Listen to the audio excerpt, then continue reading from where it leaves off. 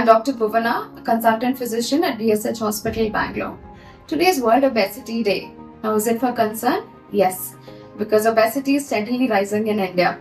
It's estimated that 4 in 10 adults and even children, obesity is rising. Now, why is it for concern? Because adults with obesity have a higher risk of developing type 2 diabetes, heart disease, high blood pressure, even in some types of cancer.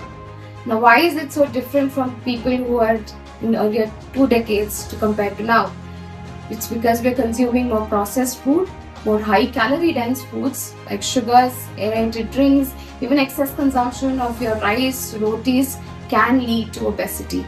Now, what do we do to combat it? Few things. One, maintain healthy eating, which is your diet rich in fruits, vegetables, whole grains. Have an active lifestyle, which is physical activity for about 30 to 40 minutes of just brisk walking, swimming, or even cycling for 30 to 40 minutes and 5 times a week. Optimize your sleep of 7 to 8 hours and stress reduction.